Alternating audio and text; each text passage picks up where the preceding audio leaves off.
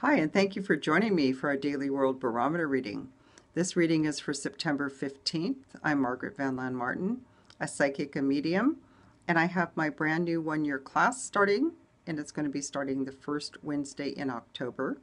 If you are interested in being able to have more abilities, taking your abilities to a higher level, having like-minded people to practice with, this one-year program is for you. 530-520-1900. Call, get your name on the list every Wednesday night for a little over a year from 6 to 8 in the evening, and you will have your psychic abilities finely tuned. Let's look at world energy right now. So this is an interesting Four of Cups day where we're going to receive some type of news that will probably be on an emotional level. So it's just going to be an interesting day to see how do we get our information.